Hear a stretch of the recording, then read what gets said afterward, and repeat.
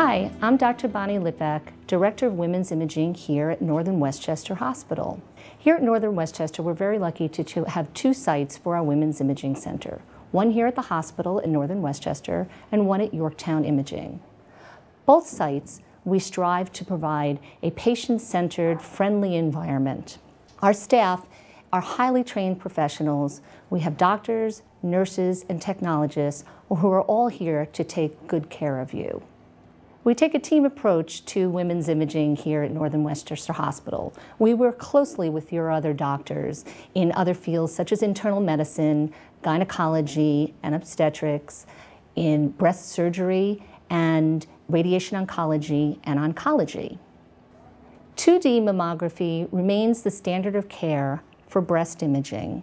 However, 3D mammography is now an FDA-approved option for both screening and diagnostic mammography. The 3D mammogram, or digital breast tomosynthesis, is performed at the same time as your 2D mammography is performed. There's no additional compression involved, and each image only takes a few more seconds. It's very well tolerated.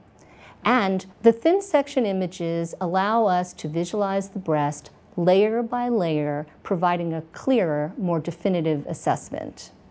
Our Women's Imaging Center is a doctor's office, not a laboratory.